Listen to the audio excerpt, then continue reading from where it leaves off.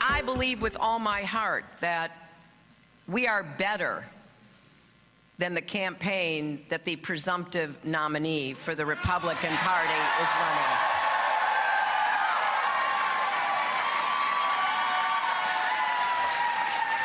You know, the choice in this campaign literally could not be clearer.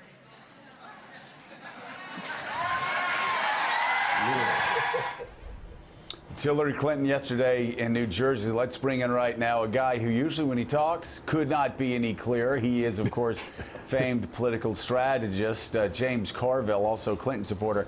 Hey, James, this Bernie Sanders phenomenon's pretty crazy. You usually don't see, even after it looks like a guy is mathematically close to being eliminated, crowds getting bigger, more money pouring in, more energy in the campaign, more of a push.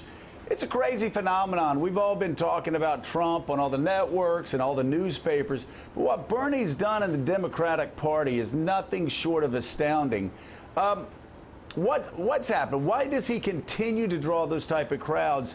And how does he bring it in for a landing so the Democratic Party's not split in two by July? Yeah, look, it has been phenomenal. And I think, you know, he's raised a bunch of money. He gets large crowds.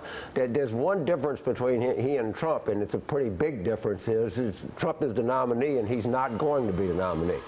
But I think that the Clinton campaign, I think they're quite aware of that they're going to have to bring him in the fold, just like Senator Clinton then had to come in the fold in 2008 with President Obama. I mean, the Democratic Party has decided by over 3 million votes that they want Ms. Clinton to be their nominee. But Bernie's the phenomenon. He's the kind of voters any political party wants. They're young, they're energetic, and the voters that you want in November. Every vote that Bernie Sanders gets in the spring here is somebody that you want to be voting for you in November. And it's going to take some skill and some negotiation and some political dexterity to bring him in the fold. So, James, you're a big supporter of Hillary Clinton's, but you're not advising her currently, as far as I know, on any regular basis. If you were, on two questions, how important is it for them to win the California primary? How much effort would you put into that? And two, what would you do after that? Given that she is going to be the Democratic nominee, what would you do after that to try to make peace with Sanders on her side? Well, first of all, of course you want to win the California primary. It's the biggest state, and, you know, obviously, and I'll be very clear here, it's hard to lose an election. I mean, even, you know, you say you're going to lose in West Virginia, it's hard. You hate to lose. But I mean, would you go spend millions of dollars to try to win California instead of like money that you could otherwise spend against Trump? That's a hard question for me to ask because I don't know the state of their financials right now. But I think it's certainly something that you'd be much better off doing and give you some momentum going. I think they need to let Sanders' people, I think they got to let this play out a little bit, you know, and it's not an equal negotiating position because Bernie Sanders does not need Hillary Clinton because he's not going to be the nominee. Hillary Clinton needs Bernie Sanders because she's going to be the nominee. And so that gives you have to understand walking into that negotiation, you're not in an equal position.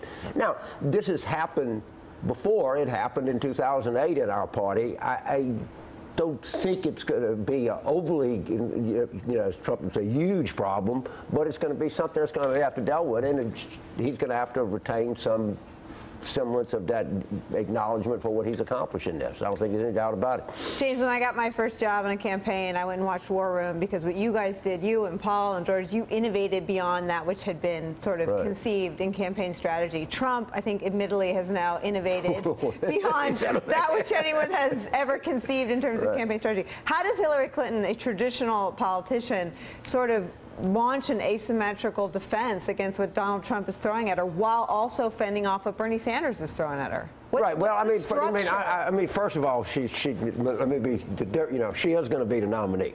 And she's going to be the nominee. She's got substantially more votes, but I'm not denying that Bernie Sanders is. I think that her challenge, and I made it pretty clear this, in a country that kind of wants change, you cannot be any more change than Donald Trump is. I mean, if you say I want change in this country, and you look at Trump, you go, well, I got one thing you got to say. He's different. He's really different. I think that her challenge is going to be how, you know, what's your life been about in change, and how do you want to change things, and how are you going to be able to bring that about? You can't out-change Trump, but that. I don't think you really need to do that. You can't just be status quo either. Right, but you can't be status quo. And if there's one thing you don't want to be hooked with, is that. Okay, it's the middle of September. Right. And change is the essential item on the table of most Americans, looking for direction, looking for hope, looking for the future. Donald Trump has tried to eviscerate the Clintons personally. He's gone after the former president of the United States.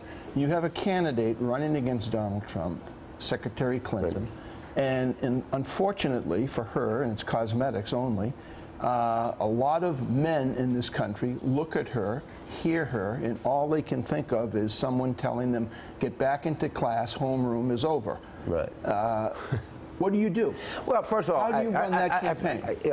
First of all, I think there is a problem that her negatives are higher than people would like. That to acknowledge that. I think that you got to have a good summer. I think the convention. I think they have some things that they can accomplish at the convention.